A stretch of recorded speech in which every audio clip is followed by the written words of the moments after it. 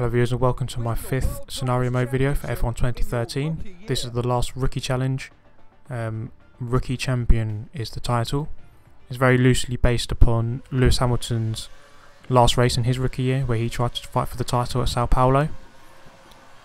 So you have 5 laps, or a little under 5 laps, to overtake 5 cars to get into second place, which would win you the World Championship. So yeah, all the cars are bunched together.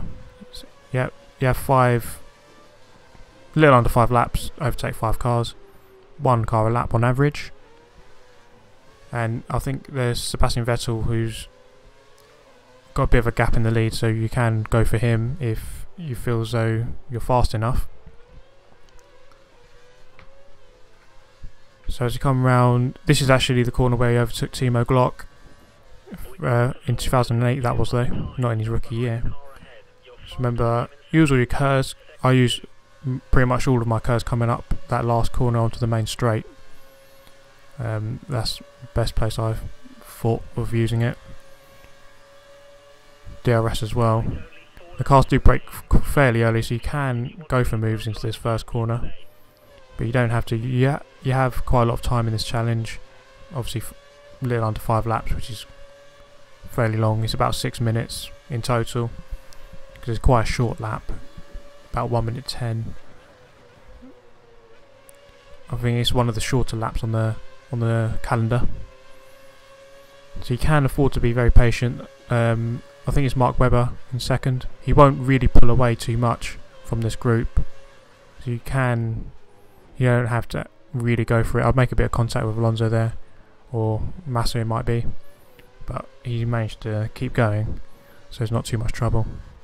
They do brake fairly early going into these 2 slow right-handers, and you can do cutback overtakes there, especially on the second one. Come round to the final corner, let the car settle on acceleration, and then use all your curves that you've got left. You don't want to use your curves too early, because it will unsettle the car and you might go into a spin. DRS zone is here, which I have got, despite passing the car quite early. Getting nicely hooked up with the first apex. Second one I don't hit. Use a bit of curb on the exit of the center S. DRS zone halfway through the curve there, so you can be quite brave and use it early if you want to save a bit more time. So I'm only 2 cars away now from the position I need. So I've got Fernando Alonso ahead of me. Could have gone for the pass here, but might as well be patient. It's not really the best overtaking place. Just keep it nice and steady through these corners. You don't want to accelerate too early, because you're turning and accelerating, it will unsettle the car. You see how slow they are going through the slow corners. I am actually pushing him there. So I don't actually get a pass done in this lap, but it's not too much worry, because we've still got 2 more laps after this one. So use all the curves. The DRS detection point is just here, so I like to stay behind him over the detection point, so that I get DRS rather than him, and I'll whack it on and get past him quite easily. And here's our challenge, Mark Webber in second position. I have 2 more laps to pass him, so I have plenty of time. You can afford to be very patient in this challenge. Don't feel as though you have to go banzaiing up the inside of everyone. There's no need to do that really. 100 meter marker board I use for turn 4. Get on the throttle quite early, and you can use a bit of the curb on the exit.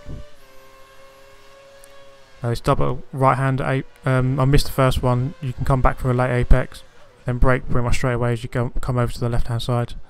So I put up the inside, and he doesn't put up much resistance.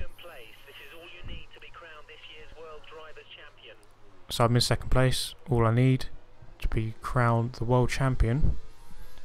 So I could just settle for this position, but there's no need. I'd rather just go for first if I can get it.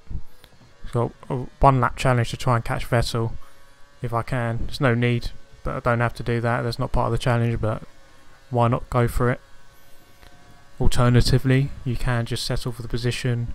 The cars aren't brilliant at overtaking, so you can just hold station. They probably won't go past you.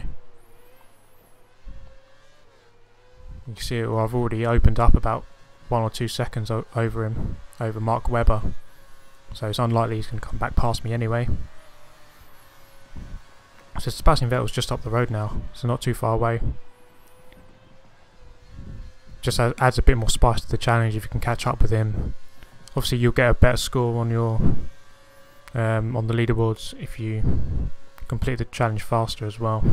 I'd imagine, I'm not sure exactly how the point system works, but I'd imagine your overall race time is something to do with it, so you might as well push to some extent.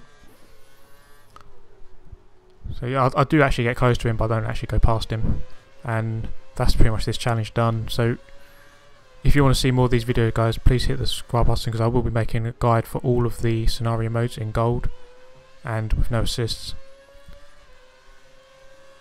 And yeah, if you want to see more, please hit the subscribe button. That will be very much appreciated, because I will be making quite a lot of F1 content. I want to make a new following for this game, if that's possible.